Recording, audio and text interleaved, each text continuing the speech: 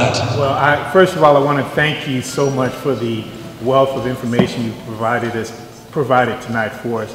My question to you in the panel is, how important is HAPA in the development for the next 10, 20, and 30 years based on what you can provide to us tonight and how we can initiate a real plan of action for the future? You know, when we don't come together and raise those difficult questions and engage in those difficult conversations, the healing process that we desire is not going to be.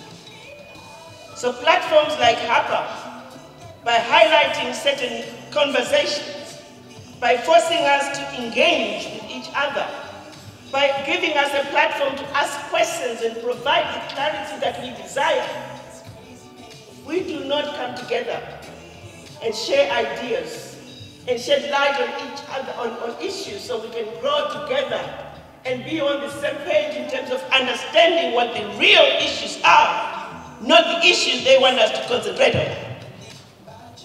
This is the beginning of the healing that we need. The conversations that must take place are taking place. And that is why organizations like HAPA must be supported, and they must continue to become strong